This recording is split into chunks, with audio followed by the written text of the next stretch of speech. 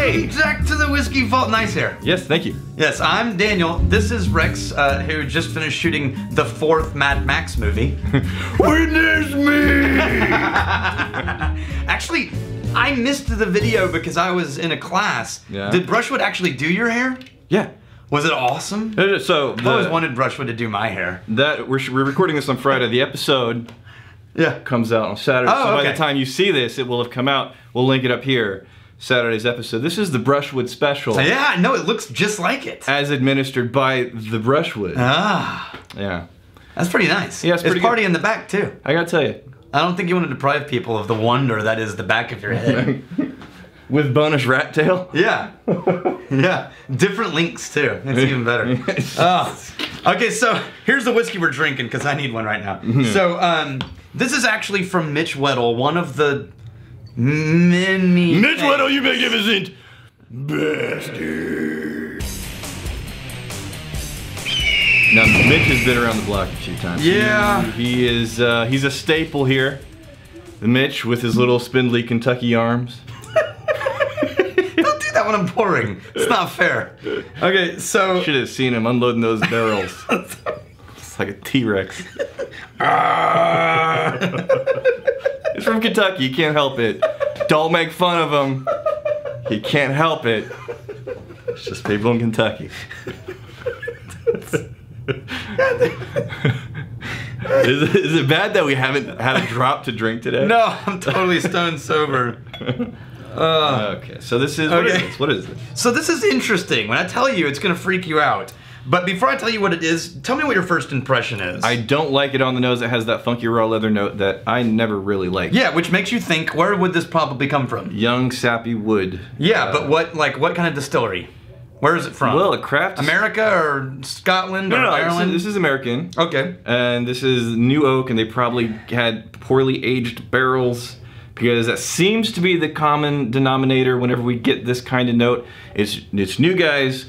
Very, like, legitimately small batch, even though they didn't mean anything, but they're all making small runs, and they're still in the learning process.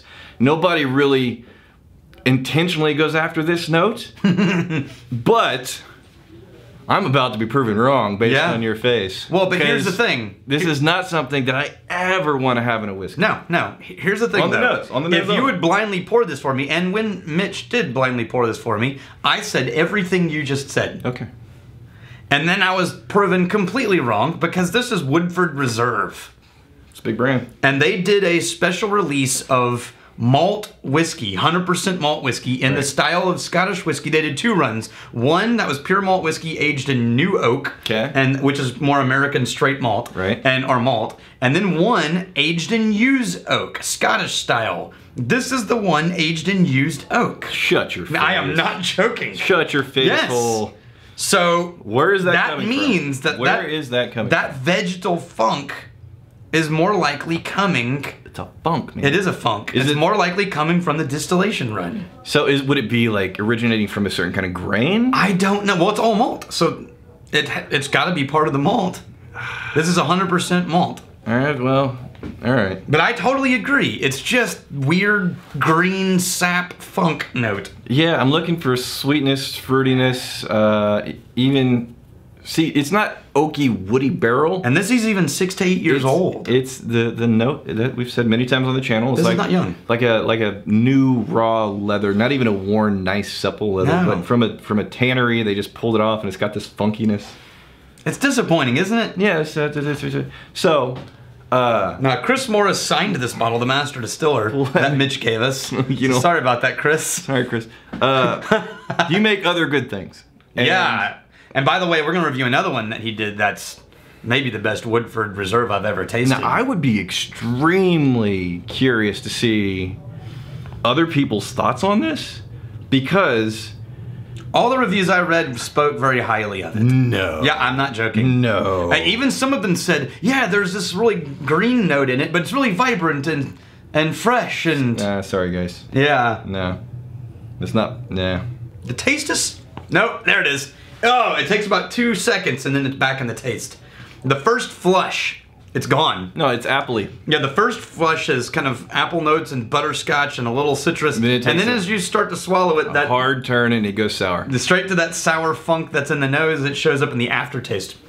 Yeah, not our vibe. Weird. But if you've had this, what are you getting? What do you like, or what do you not like? I'm gonna pour you a scotch that, if I remember correctly, in the comments, reminded me of this. So were they basically giving our same kinds of notes, our same kinds of flavors, but they said they liked that? They said, well, yeah. Some of them didn't acknowledge the funk at all. Some of them acknowledged the green note and spoke highly of it. So as you said, special release, is this Master's Collection? Is this something that has a, you know, a wide range of distribution? Is this something, there's like 12 bottles in the world? No. Is there a lot of stuff? There are 16,500 bottles of this. We have bottle 7,692. It is, so what's really weird is... Does the one go away for you, or does it keep showing up every sip? No, I keep going, well, what's really weird is I'm not acclimating to any bit of this, and every time I go for a sip, the first few seconds, that's nice. And then it takes a hard turn into sour and almost a bitter. Me too. I'm looking, there was a cheap budget blended scotch I had the other day that I went, holy crap, there's the funk! So it doesn't just come from America. I found it in a place. It was in like the high. It might have been this one. This is way more butterscotchy, and it's got a little bit of smoke. So I'm like my 5th sip now. But smell that. I'm starting to pull out a little. Look at the butterscotch version. Yeah. See what I mean? Yeah, I actually prefer the butterscotch. Oh yeah, me too. This is the vanilla version. Vanilla and green apple. Is there some smoke? You know what I just smelled? A horse barn. Yeah. Is there smoke in this? This is a horse barn. It's got that hay, dusty hay mixed with mud, mixed with pellet feed. You ever have to shovel in the pellet feed into horse troughs? No. Yeah, it reminds me of. What is this you just poured? This is Iowa Sky blended budget. Yeah, no, that's more smoke than funk. There's tons of craft American bourbons that get this note, and I feel bad because I don't remember any of them. Copper Fox is one. Copper Fox? Right. Yeah, I'll pour it for you. Pull out the Copper Fox. As you do that, I'll read some comments. Try not to be distracted by my very loud hair. That's not gonna work. Jared Ryan Bradley, if I wanted to send you guys a whiskey to review in the vault, how would I do it? I think it's in there's a link below in the description about how to send whiskeys to the vault. Yeah? There it is. Just a darker version. You just mail it to the address, so we'll put a link in the description. Don Millsaps, have you ever blended a bourbon and an Isla? Yeah. I'm a fan of 2 parts Elijah Craig, small batch, 1 part Laphroaig 10. Huh, I think we have an interesting experiment that will help us recover our palates. So Elijah Craig. Did you see the Copper Fox tasting the same? I actually like the Copper Fox better, but it does have that bit of funk. You can have all my Woodford. Okay, what was it? 2 part to 1 part? It's 2 parts Elijah Craig small batch and then 1 part Laphroaig 10. I wonder if I have Elijah Craig small batch. Man, that smoke stays with you a long time. From that thing you just poured me. We got the Brian Huston, and Brian says, I have a nerd kind of question. So if peat is the slow natural decay of vegetation, and they've been using it for many years, yes, one would assume they will eventually run out of peat. We've answered this. Yeah, that was ages ago. It was like 3 weeks ago. I can't imagine that it would replenish itself as fast as they use it.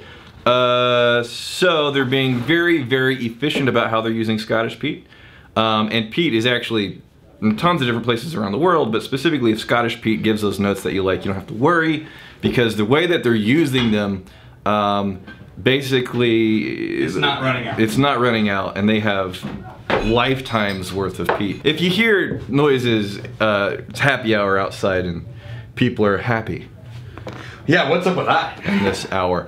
So this brushwood special, I tried to do it justice. If you wanted to see it in its full glory, then that would be the Saturday episode. This is me sleeping 2 nights on this, and then just trying to tip it up just a little bit. Ah, that's still pretty strong. Well, yeah. That's still impressive. Yeah, and Brushwood, if he's watching this, he's gonna